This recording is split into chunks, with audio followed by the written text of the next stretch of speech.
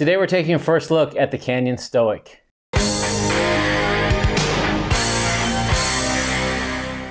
I've been trying to get one of these for 3 years now, so I'm so excited to feature this on the channel. This is one of the most requested bikes, and for good reason. At the price point, it's pretty insane what you get for this thing. I've been super curious how this bike rides. Let's check it out. When you buy Canyon, you buy direct from them, and so your bike will look exactly like this. Kind of fun little messages. Welcome to a community of passionate cyclists. So yeah, Canyon is direct to consumer. There's no Canyon dealers, so you can't test ride these unless you go to an event that Canyon happens to be at.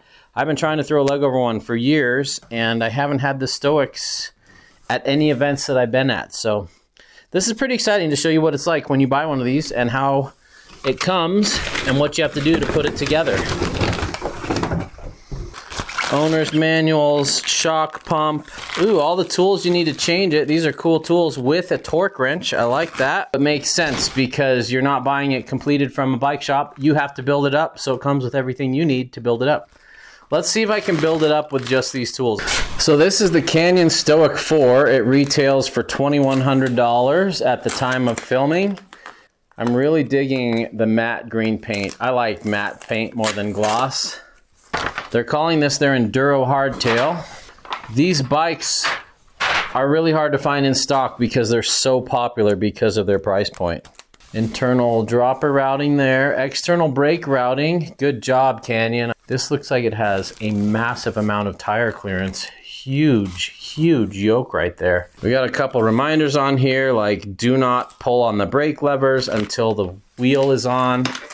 Pike select, NX derailleur, descendant cranks, NX shifter.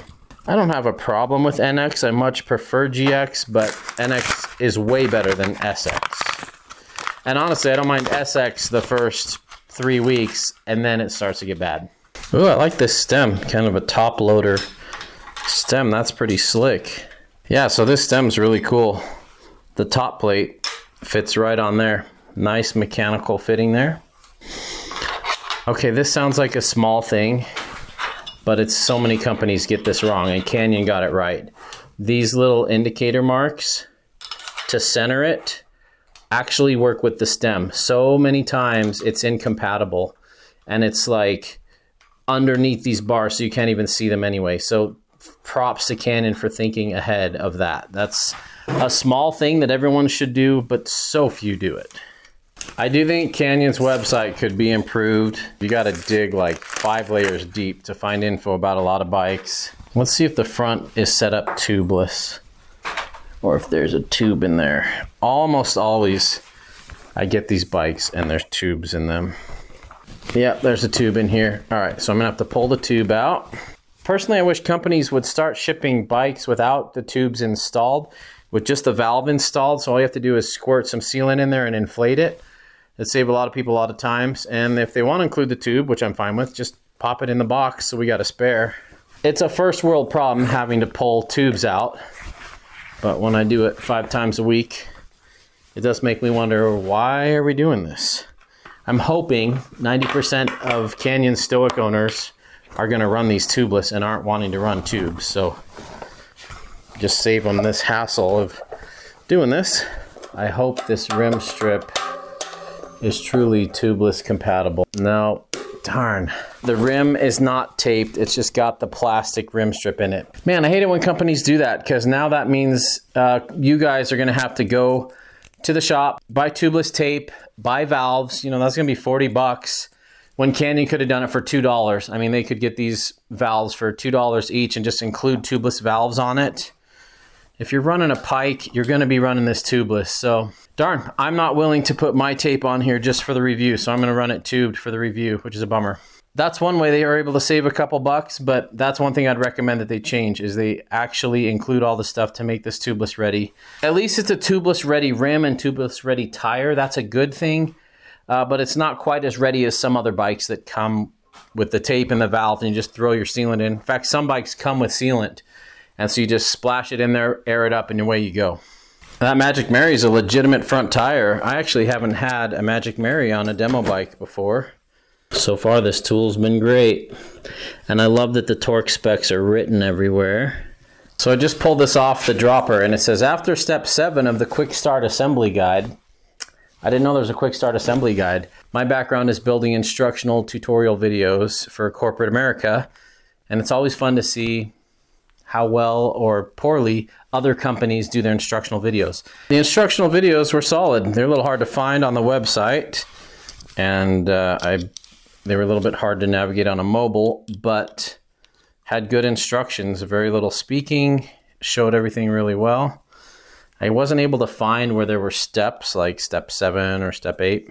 This isn't my favorite dropper lever. I've used similar ones. They just feel kind of funky and flimsy. I love that they have tied your dropper cable to this piece of cardboard to keep it from falling in there. That makes assembly super easy. This isn't going in as easily as it showed on the video. There we go, got it. They made that pretty easy with how that was fished. Now with it all the way down, I got a lot of cable up here. If this were my bike, I'd end up shortening the cable, but since it's a review and it's going back to Canyon in a week, I'm gonna keep it long so the next reviewer can run the dropper higher if they wish. It's a nice long dropper. Interesting looking seat. It looks futuristic, but it looks super uncomfortable. We'll see what it feels like. I'm impressed with this little tool. I'm gonna hang on to it and keep it around in the shop. I like the rear axle on this frame. Kind of got some funky cable routing going on here. I'm gonna try and tidy this up. Cables are often left a bit long on a lot of bikes. I like their cable ties, those look nice. All these could use to be shortened about 4 inches. These look like long cranks, 170s, okay. Almost every bike comes with 800 mil wide bars. That's far too wide for most people. Some of you do like 800s. But a lot of people will tell me, hey, I bought such and such bike, it just doesn't fit me. And I talk to them and I say, have you trimmed the bars? And they're like, what do you mean? And I have to explain that bikes come with 800 millimeter wide bars, but they're meant to be cut down to the size of the rider. So this comes with 780 mil bars, and I'm gonna trim down to 760. Every review bike I review has 760 bars to keep it consistent from bike to bike. I just use a pipe cutter. These are aluminum bars, pretty simple to do. Trimmed off 1 centimeter off of each side. Last step of the build is to put some pedals on. It does not come with pedals. Most bikes do not. I'd say 95% of the bikes I get do not come with pedals because pedals are such personal preference. So one thing I did have to do was tighten the dropper cable, and the tools that came with it, you're not able to do it. You need 2 wrenches on it at once. If that happens to you, you're gonna have to find an Allen key somewhere else. But still, that was pretty good. It did the whole thing with the tools that it came with. Let's walk through this real quick, what you get for 2,100 bucks. We've got Alex rims. I don't even know what hub this is. This is a house branded hub. We've got Schwalbe Hans Domp in the rear and Magic Mary up front. Great tires for an enduro bike. Aluminum frame. This is a size medium. I'm 5'6" with short legs and a long torso. We've got NX derailleur on the back here. We've got Truvative Descendant 170 mil cranks. We got a 1x12 SRAM NX shifter. We've got Guide T brakes, 4-piston hydraulic brakes. RockShox Pike Select. Really tidy looking bike. We've got a Canyon brand dropper. A lot of good looking stuff going on here. This thing's got a lot of tire clearance on this frame. I'm curious if a 3.0 will fit. Every once in a while we get lucky and we can fit big tires in these. That's a heavy rear wheel. Really heavy. All right, that impressed me. We got a 3.0. Not rubbing. Oh man. I'd run it. That means most people should run a 2.8. Let me show you. Dang, this is a 3.0 on a 45i rim. You got a good 7 mil clearance with this Bontrager XR2. This side probably 4 mil clearance. Not a ton over there. Up top, we got 5 mil clearance over there. 5 mil clearance over there. It's kind of close to that zip tie. There we go. Bravo, Canyon. So 2/8, I'm going to say you could if you wanted to. Wow, that's impressive. So yeah, 2 6s, 0 problem. 2 8s, 0 problem. 3 O's on a 45i rim like this, it's close. If you live in a muddy environment, I still would, but most people shouldn't. That's impressive they were able to make that much clearance. And if you can do it, why not? There's no downside to making the clearance as long as you don't have other compromises. Some really cool stuff going on here. I like the components. It's got one of those holes in front of the bottom bracket where all the cables come out. Not crazy about that, but it's okay. Aluminum frame, really great spec for the price. Like compared to a Trek Roscoe 8, which comes in very similar price, $100 less on the Roscoe 8. The Roscoe 8 has a better engaging hub, a better drivetrain, but a worse fork. And personally, I'd rather have the better fork with the worse drivetrain and worse hub, because it's cheaper to upgrade a derailleur and shifter or a hub than a fork. Forks are not cheap, so I always recommend buying the best fork spec you can for your budget. Still, we got to ride this thing and see what it rides like, but I'm pretty impressed for what I'm seeing for the price. All right, let's get this thing on the geometer and measure the geometry. 427, rear center, 452, reach on this size medium, 775, front center, wheelbase, right at 1200, head angle, 64.0. I always get a slacker head angle when I measure from the stanchions than the actual steer tube. Yeah, this measures at 64. Quite slack with a 140 fork. Effective seat tube angle right here is 75.7. Not bad, nice and modern. So yeah, pretty close to the website. Seat tube length is 428. I'd love to see that a centimeter shorter, especially on a hardtail. We have a 64 mil bottom bracket drop. Wow. We have a 630 mil stack. A little bit shorter than I would have expected with a 140 fork, but we do have a small head tube. All right, those numbers are pretty close to what we're seeing online. Total weight came in at 32.9 pounds with these Chester pedals. A little bit on the heavier side, but for the price, I'm not surprised. That's where most under $2,500 bikes are coming in at, especially with big enduro parts on it. My main business is bike consultation, and I work with people one-on-one and help them pick the perfect bike for their riding style, terrain, and budget. So if you need help wading through this sea of endless specs and tons of different models and you want some unbiased advice, doesn't matter to me whether you buy a Common Sol or a Canyon or a Specialized or a Trek. I'm not making money based off you buying what's in my shop like a local employee would. So I'm happy to offer unbiased opinions on all of these so you can pick the right bike for you without any bias. If you're interested in that, it's a service that I charge for. I do it over on Patreon, patreon.com/hardtailparty.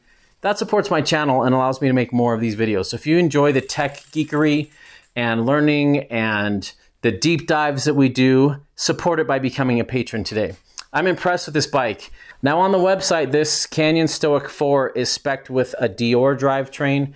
I suspect they're having supply chain issues getting all of those drivetrains in, so this one has a SRAM NX drivetrain. I like both. I'd probably choose the Dior over the NX. I'm happy with either. Both of them work fine for me. Price is great for the spec that you get. Build quality looks really good. A couple things I don't love, like I talked about, it's sort of tubeless ready. You still need rim tape and valves. I wish it came with that. That'd be a great upgrade. I also don't love these big ports in the frame where the cables come out, but that's more personal preference. Cable routing's pretty good. I like that it's under the chainstay for the derailleur. Too many times I see it on top and then the chain just bashes your housing and gets that thing all bent up. Love that it's full external brake routing. I love that it's got a standard post mount 180 in the rear. I love that. No running adapters. It just starts out beefy. I love the Pike Select fork. I love the tires that come on this thing. I love that it's got a dropper. The Canyon home parts, the bar and stem, look solid. I don't love the dropper lever. That's the first thing I would probably change if I owned this. And I wish the C-tube was a little bit shorter because I can't reach the bottom of the pedals with this dropper. I think 430 is a little bit longer than most companies should go on a size medium. I mean, anyone can raise their seat, but not everyone can lower it. So I've got particularly short legs. I could size down to a small and probably be slightly more playful, and I'd get that longer dropper in there, but I would lose the stability at speed. I love the tire clearance. I think it looks brilliant. I love the flat matte paint. This thing looks like it's ready to go to battle. Next, we're gonna take it to the trail and ride it on my home trails of Sedona, Arizona to see how it stacks up against the 80+ other hardtails that I've reviewed. If you're interested in my unbiased guidance and consultation for your next bike, become a patron today. I've been riding for over 25 years and I love working with people to help them pick the right bike. It makes a huge, huge difference. If your primary criteria for a bike are best drivetrain for the price or color, I'm not going to be able to help you. But if you want a bike that has the greatest ride feel and geometry and spirit and vibe and energy and personality to it to match what you want, that's where this service is super helpful. So if that's you, become a patron today. Thanks for watching, everybody. It's been fun showcasing this bike. Can't wait to take it on the trail. There's a party in the mountains, and you're invited.